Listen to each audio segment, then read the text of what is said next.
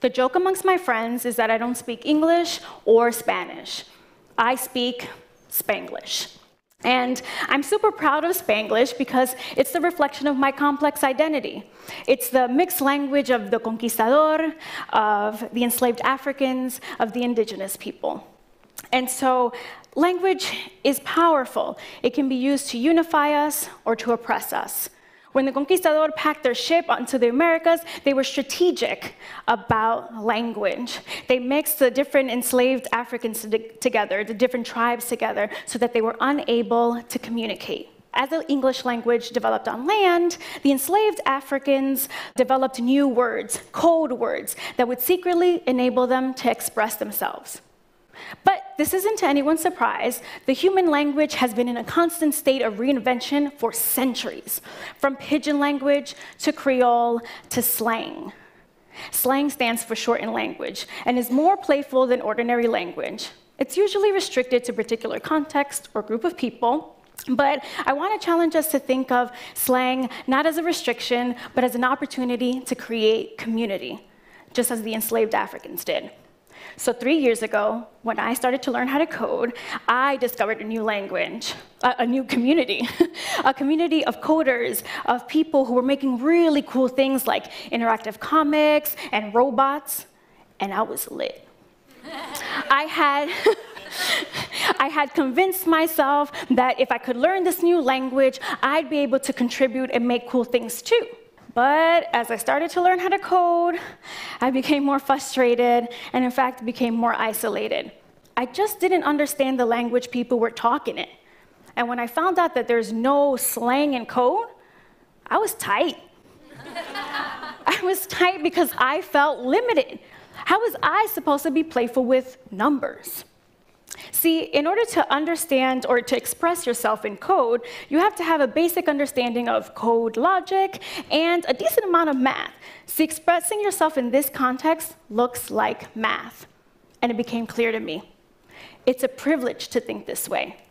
Depending on your household income, your school district, your school teacher, you can be easily turned off by code.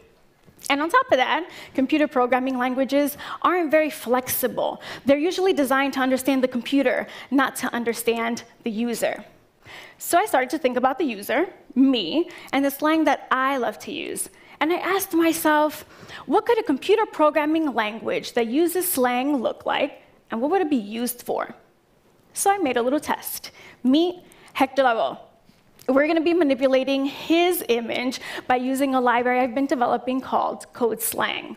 We're going to be using one of my favorite slang words, hella. I attempted to interpret hella in code by manipulating the amount or the size of the images. Let's go back to Hector. The backend code on the right produces the image on the left. Pretty simple code. And in traditional computer programming languages, if I wanted to make more of these images, I'd probably do something like this, a simple for loop. But if I tried to do the same thing using hella, I'd probably get something like this. And if I specify that I'm using hella, but I mean size, I'd probably get something like this. But if I manipulate this image using hella with no particular context, I get something like this. This is the computer's interpretation of what it thinks I mean when I say hella.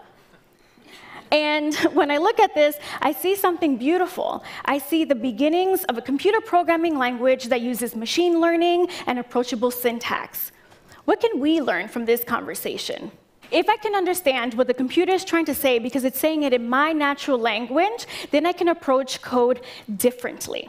Approachable syntax makes digging into code into a fun learning experience. Imagine being so curious about code that you want to understand the inner workings. So, as I move forward with code slang, I'm designing it so that it adheres to principles of accessibility. That means that its library, precompiled functions, just like hella, can be updated by its users. So think of code slang as the code version of Urban Dictionary. that its functions are flexible. So again, just like Hella, you can get as general or specific as you like. And that its output is visual, as to play into visual learning. Code Slang removes the tools that remove our identity. Spanglish isn't just a joke amongst my friends. It's retaining a culture. It's meeting people where they're at, and it's celebrating the way we communicate. Imagine a computer programming language we can take hella pride into. Gracias.